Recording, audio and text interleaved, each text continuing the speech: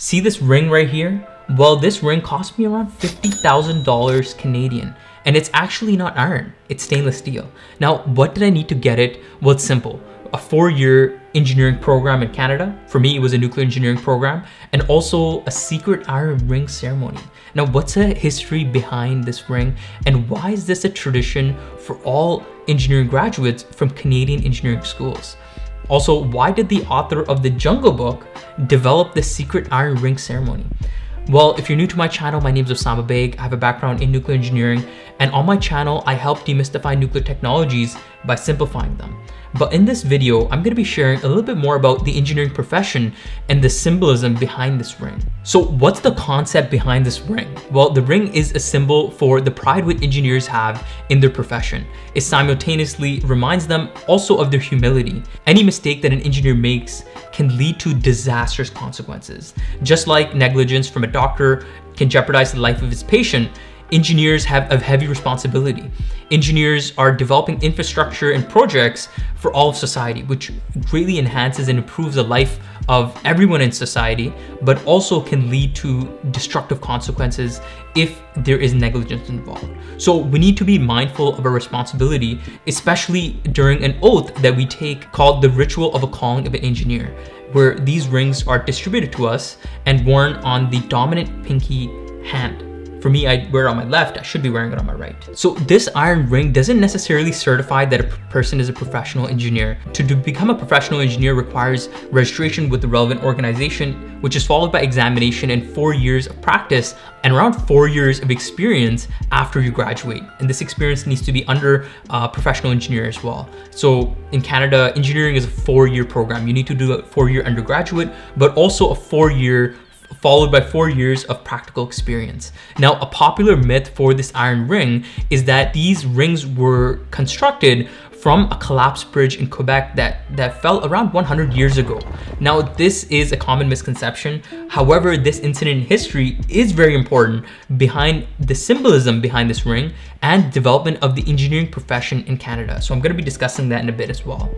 But what you'll notice about this ring is the unique design. You'll see these ridges around this ring. And what does that represent? Well, this represents a fresh new engineer who's rough around the edges. And throughout the years of engineering practice, as you draft and as you conduct your job, you're wearing this ring on your dominant hand and it's rubbing off against papers. And what you'll notice is that these ridges, they get worn down and become smooth over time. And this is the transformation of a fresh engineer who's rough around the edges to that of a more polished engineer who is smooth. And you'll see that ring transforms as you go throughout your career. And obviously this is predating the advent of the computer. However, if you were to write on surfaces, this would naturally occur. Now, tradition also asks that the engineering rings be returned by engineers once they retire, or by the families of a deceased engineer once they pass away. Luckily, I'm part of Camp 1, which is the first camp in Toronto, and it gave us the option of choosing between a stainless steel ring and an iron ring. It's the only camp of its kind in Canada which gives that option. There's around 28 other camps around Canada which issue these stainless steel rings. Now, I personally chose stainless steel because there's less maintenance involved.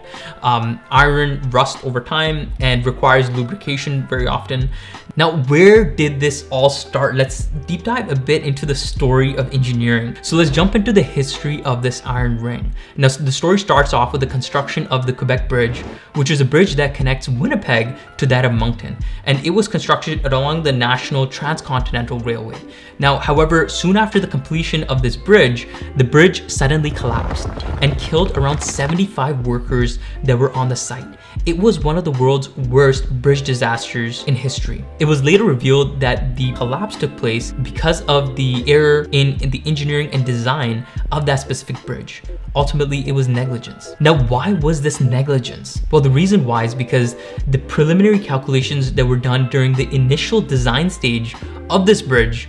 Now, a second attempt was made to rebuild this bridge, but while hoisting the center of the bridge into place, around 13 workers ended up dying as the center collapsed onto them. This is a very unfortunate event in history where many workers lost their lives due to negligence on part of engineers. The bridge took around 2 decades to build, which with a cost of around $23 million. This is around $339 million in 2022 dollars, which is quite expensive. So what impact did this have for Canadian engineers? Although this was an unfortunate incident, it had a major positive impact for the future of Canadian engineers. Now, many of the companies that were involved in building this bridge were American companies, and this incident motivated Canada to develop its own internal capabilities and formalize its licensing process for its professional engineering programs. Now, Canada would develop one of the world's most robust accreditation processes for its engineering programs. This would ensure that a high standard of education would be required for licensing.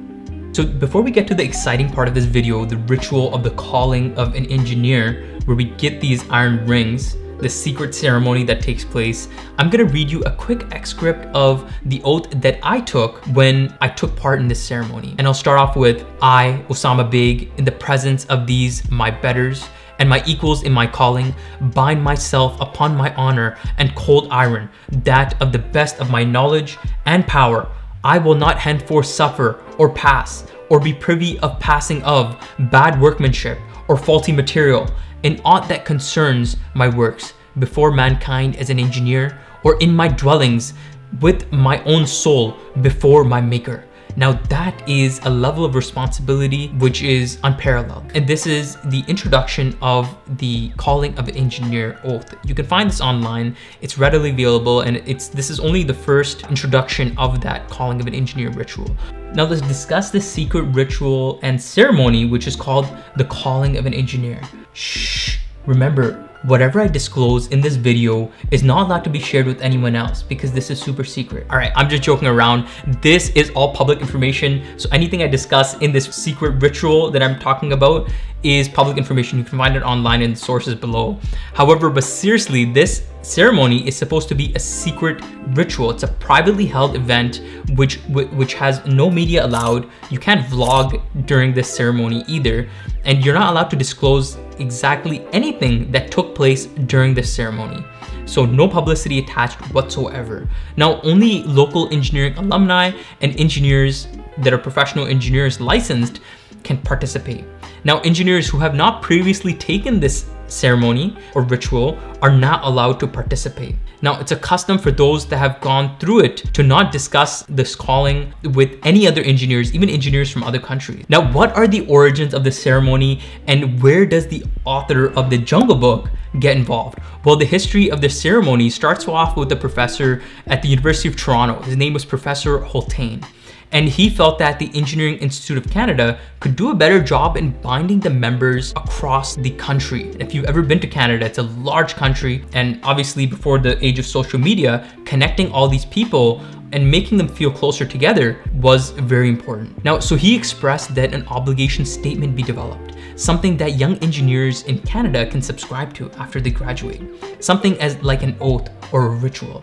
Now, Professor Holtain, what he did was he reached out to the author of the Jungle Book and also a Nobel laureate who won the Nobel Prize in Literature in the year 1907. His name was Rudyard Kipling. So Rudyard Kipling was born in British India, and he was the author of the Jungle Book. Now, why did Professor Holtain randomly reach out to Kipling to develop this poem? Well, the reason why is because Kipling made references to the works of engineers in many of his poems and writings that he made in the past. So when Kipling heard of this challenge, he enthusiastically said, yes, let's take it on. I would love to develop this obligation and ceremony, which he called the ritual of the calling of an engineer. Now, the oath that Kipling authored emphasizes responsibilities that no henceforth suffer or pass or be privy to the passing of bad workmanship or faulty material. This ritual was developed with the objective of taking these newly qualified engineers and letting them become immersed in the consciousness and social significance of what an engineering profession means. It also involves experienced engineers which take on the responsibility of welcoming and supporting these new engineers which are ready for the profession, right? So I love this aspect of the more mature engineer guiding the younger engineer towards success.